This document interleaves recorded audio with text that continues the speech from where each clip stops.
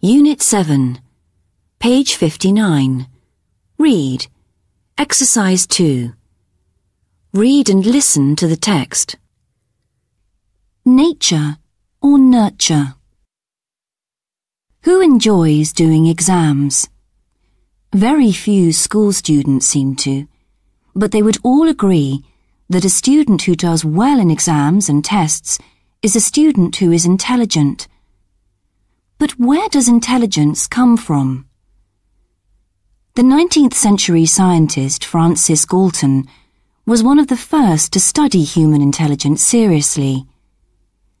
Galton wanted to discover if it was hereditary or if it was a product of people's environments. In other words, were people born intelligent, or could intelligence be improved through education? Following years of research, Galton concluded that most of our brain power comes from our genes, and that our surroundings don't have much effect on how clever we are. Galton's theory that intelligence was hereditary dominated psychology throughout the 20th century. In fact, studies in the 1960s of identical twins succeeded in reinforcing Galton's views. The twins in the study had been separated at birth and adopted by different families, so they had never lived together. In some cases, they didn't even know about each other. Researchers interviewed the twins when they had reached adulthood and discovered that they had all achieved remarkably similar positive results in their studies. This seemed to be clear proof that intelligence was passed on from generation to generation. However, one professor of psychology, Richard E. Nisbet, was not convinced. For years, Nisbet had adhered to the belief that most of our cerebral skills, or lack of them, were inherited.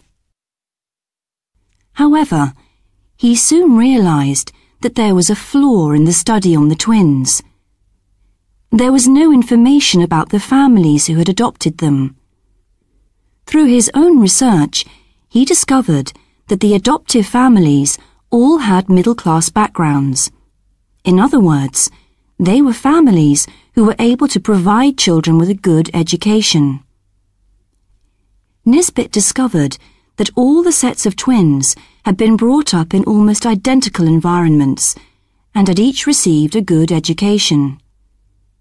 Couldn't this be the reason for the similarity in results between them? Nisbet believed that this was the case.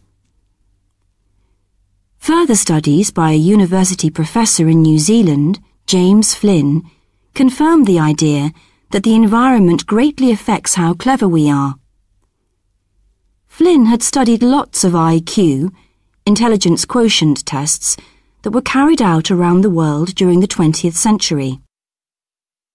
These tests are used to measure a person's intelligence, and someone managing a score of 100 is said to have an average level. Flynn noticed that people who had regular access to education and a good diet had been able to increase their average IQ by 30 points. Nisbet and Flynn have shown that although our ancestors' genes have a lot to do with intellect, it also depends on the opportunities we get to develop our brains.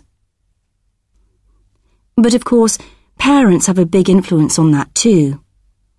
Parents can help their children to realize their potential by speaking to them frequently, by reading to them, and by encouraging them to be aware of the world around them.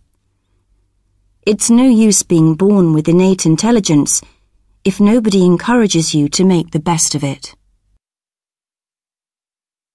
Unit 7, page 62. Listen. Exercises 1 and 2. Listen to the radio program. People have dreamed for centuries of creating robots that will do boring household chores and even entertain us. 1,000 years ago, the famous inventor Al-Jazari from Mesopotamia was already making plans for robots that could serve drinks to guests and play musical instruments. But if people were thinking about artificial intelligence all those years ago, why do robots still only exist in science fiction novels and films? To answer that question, we have Professor Harris from Hillfields University of Technology in the studio. Professor Harris, will we ever have robots that do the housework and run errands for us? Well, that depends on what you think the word robot means.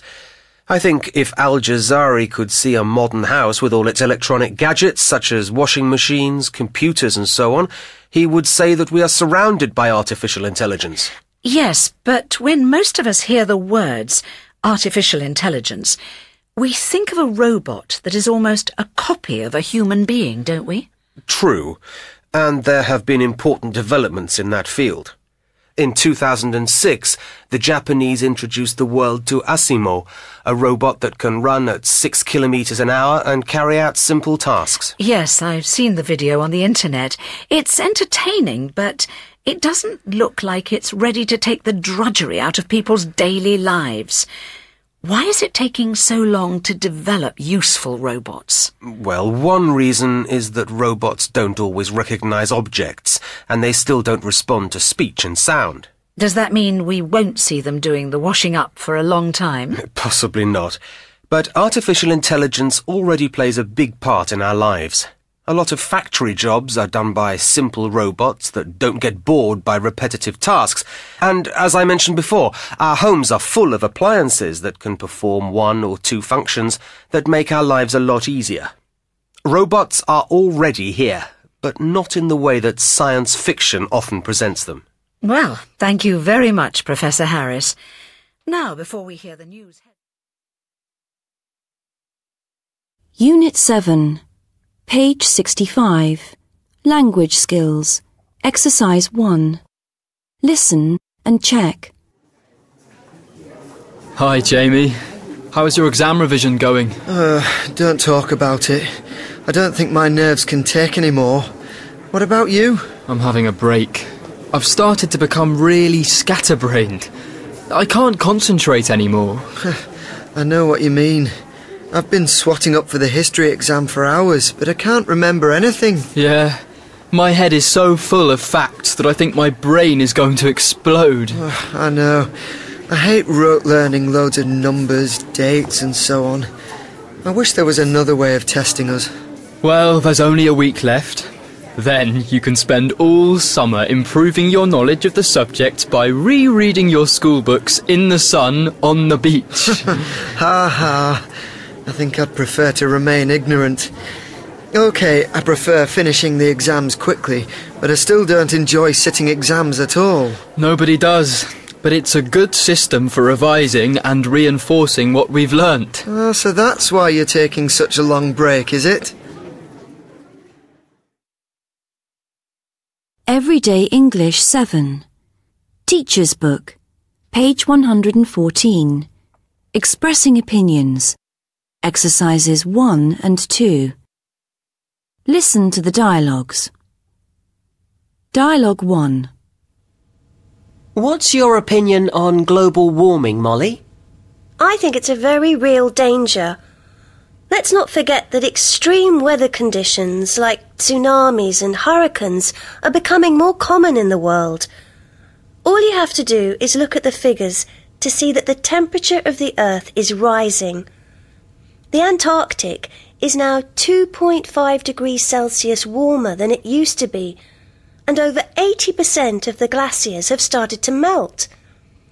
It's important to bear in mind that this is likely to make the sea levels rise, which will cause floods in coastal areas all over the world. Personally, I'm quite worried about it. Dialogue 2. Karen, what do you think of violent computer games? I believe very strongly that these games have a very negative effect on players. Statistics show that 1 in 4 of the people who play video games are under the age of 18, which means that they are still children.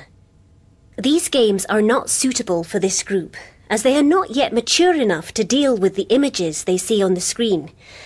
I'm absolutely convinced that they make people more aggressive, and I would urge companies to stop producing them. Dialogue 3. How do you feel about endangered species, Tony? Very concerned. Nobody could deny that plants and animals are dying out at an alarming rate nowadays. Recent figures show that nearly 40% of the world's living organisms are on the endangered species list. The main reason for this is the destruction of the rainforests. I really do think that these areas should be offered special protection so that the existing flora and fauna don't disappear forever. Dialogue 4. Gary, do you believe in spending money on space exploration? Well, it seems like we haven't made much progress, really. But we must remember that our interest in outer space is relatively recent. More than 2/3 of the citizens in this country are in favour of continued investment in this field, and I would agree with them. There's no doubt in my mind that we can learn so much about our own planet by studying others. Everyday English 7. Teacher's Book, page 114. Expressing Opinions, Exercise 3. Listen and repeat. Nobody could deny that. I believe very strongly that. It's important to bear in mind that there's no doubt in my mind that I really do think that. We must remember that. let's not forget that